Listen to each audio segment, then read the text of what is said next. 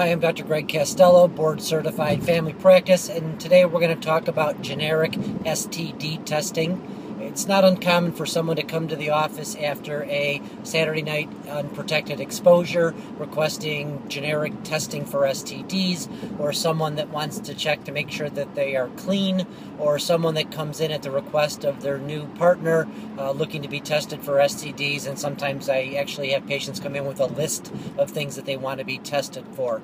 So there's various STDs we can test for. Some are straightforward, some not quite so straightforward. First off, we would do is test for chlamydia and gonorrhea. This is easy, it's straightforward, it's just a urine sample in a cup, and it's DNA technology. You can have chlamydia and not have symptoms, so we did have a separate video that talked about chlamydia. Gonorrhea, if you have gonorrhea, you generally know that you have it. This is what's known as the drip. You get it the day after you have relations with someone, and you know who you got it from and you know when you got it. So that's a little bit obvious, but they come as a 2-for-1 test. So gonorrhea and chlamydia always done in generic STD testing. Next is HIV. It's also very straightforward, a blood test, easy enough. Not usually because you think you caught HIV with your last exposure, but just as a periodic baseline. Anybody that is sexually active should have periodic HIV testing. Next is syphilis. This is also a fairly easy blood test. Not real common, but it is on the rise.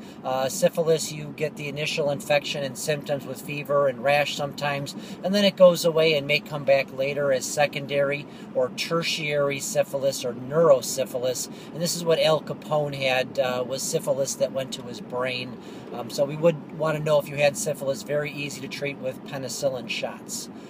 Next, not quite as straightforward, would be testing for herpes virus, and we have a separate video on this as well. And I don't generally recommend blood testing for herpes virus because it's an antibody test. It doesn't tell you about new exposure, it tells you about distant exposure, and cannot differentiate between a cold sore and herpes virus. If you came in with specific symptoms of blisters, we surely could take a swab of the blister and tell you whether you had herpes or not.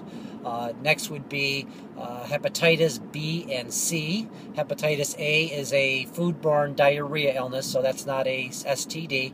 Hepatitis B, most younger people have had hepatitis. We've been doing hepatitis vaccination for at least 20 years, so most younger people are vaccinated against hepatitis B, usually not an issue.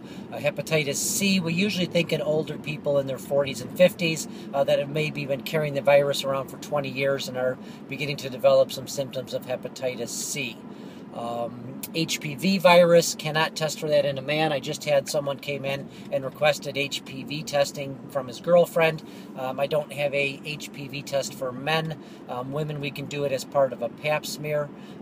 Wart virus, that's part of the HPV family. If you had spots that look like warts, we usually look at these visually and say that you have genital warts. If we're not sure, we can take a little pinch of one of them and look under the microscope and confirm it. But that wouldn't be a generic test, that would be a symptom-driven test. So everybody that comes in gets a chlamydia and gonorrhea test in a urine. Everybody should get an HIV test when they're sexually active.